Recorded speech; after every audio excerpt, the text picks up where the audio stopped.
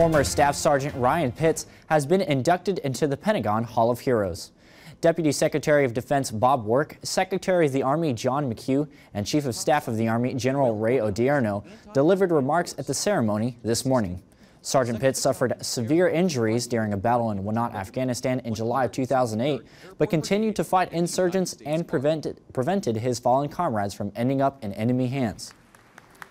I have seen so much valor displayed by my brothers that I cannot even begin to scratch the surface in the short time I have today.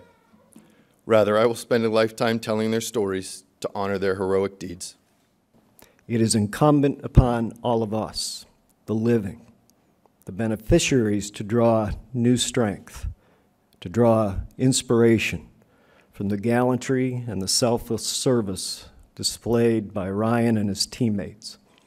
And as the Chief noted, that's especially true of the 9 fearless soldiers who fell and the 27 others who were wounded that terrible day.